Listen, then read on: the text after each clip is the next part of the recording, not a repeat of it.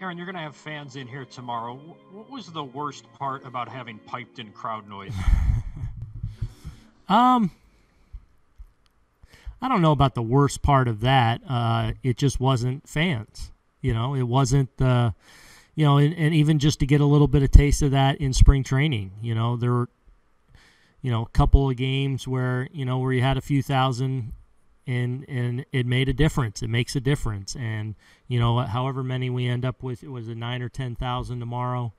Um, you know, 9 or 10,000 fans in the Bronx is going to be fun to experience again. I know that the players are incredibly excited to play in front of a crowd, and man, hopefully it's just the start of starting to see our attendance really grow and get our sport all the way back to where it belongs. But we're really looking forward to fans being part of it tomorrow.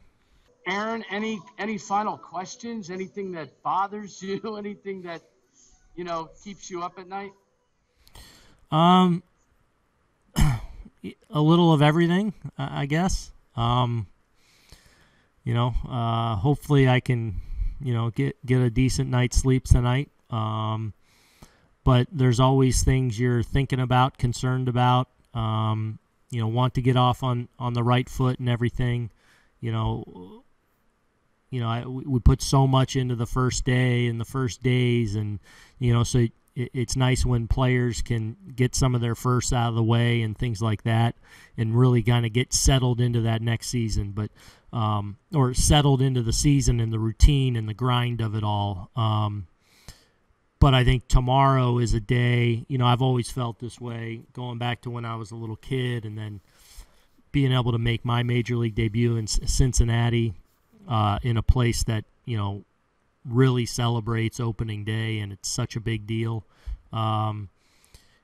It's a special day. And, one of the things I try to make sure to get across to our guys is what an honor and a privilege and it is to, suit up on opening day in the major leagues. On top of that, for the New York Yankees, it's a big deal. It's something to be proud of. It's something to be celebrated. And it'll be nice to see guys be able to share that a little more with their families this year, with families being in. And, it's a day that I try and make sure that, I celebrate properly, especially with all we've been through in the last year as we hopefully slowly but surely return to a more normal environment. But tomorrow's special around this game. Aaron, you kind of just touched on this, but I'm going to ask it anyway. You've been in baseball your entire life.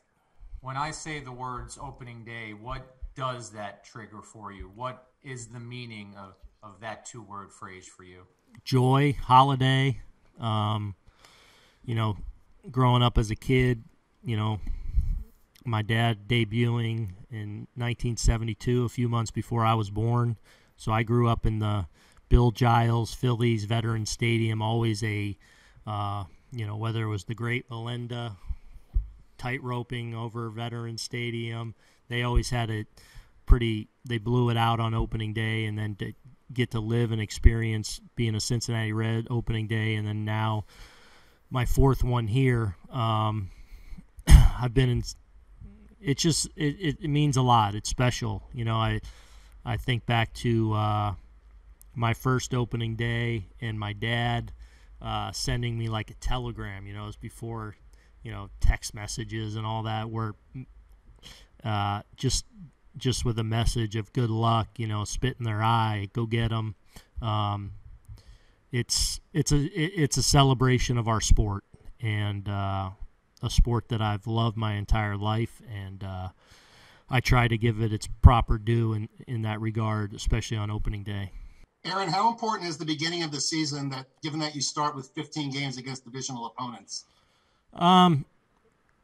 They're all important. It all matters. You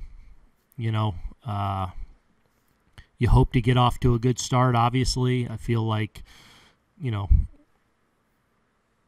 from a spring training standpoint, and I feel like our guys are prepared and physically ready to go, and there's some comfort in that. But it's hard, every game matters. It's such a long season.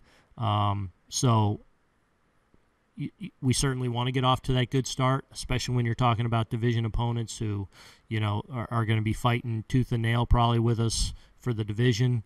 So it's always nice to rack up as many wins as you possibly can.